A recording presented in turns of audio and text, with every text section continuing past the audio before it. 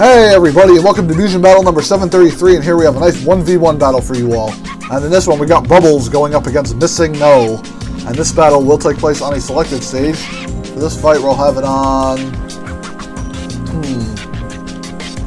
I think we'll do below deck. Hope you guys enjoy. Yeah, we haven't seen this stage in a while. Well, we've seen Blossom versus MissingNo. Let's see how Bubbles versus MissingNo goes.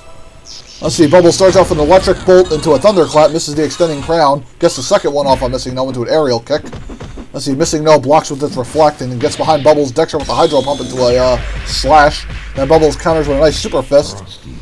Let's see, Bubbles misses the extending crown there as Bubbles gets decked back by like a thunder jolt. And now Bubbles spamming Octi-Blades from afar and gets an extending crown into an aerial fist, into some rapid fists. And MissingNo blocks and then tries to slash Bubbles, misses with the water gun.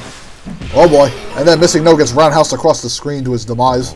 And Bubbles managed to win that fight pretty easily. Let's see how round 2 goes. And Bubbles starts with an Octi-Blade, but MissingNo blocks with its reflect. Bubbles goes at it with an extending crown followed by a thunderclap into an electric bolt. Oh boy, and then MissingNo gets a nice multi-hit slash. And Bubbles fires back with a sonic scream into a maximum Bubbles, doing good damage to MissingNo. Bubbles misses the Octi-Blade as Bubbles gets a nice extending crown into an aerial fist into some rapid jabs. Sweep kick. Now MissingNo zapping around. Bubbles lands a nice extending crown. Tries to go for a super fist, but MissingNo blocks it as Bubbles gets a roundhouse through. And Bubbles gets an aerial fist to finish off MissingNo.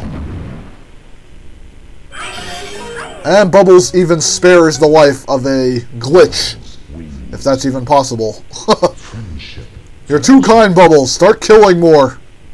We gotta have Doom Guy bring out your more aggressive side. Anyway, stay tuned, folks. Hope you guys enjoyed this match, and stay tuned for Mugen Battle 734 coming soon. Later, all.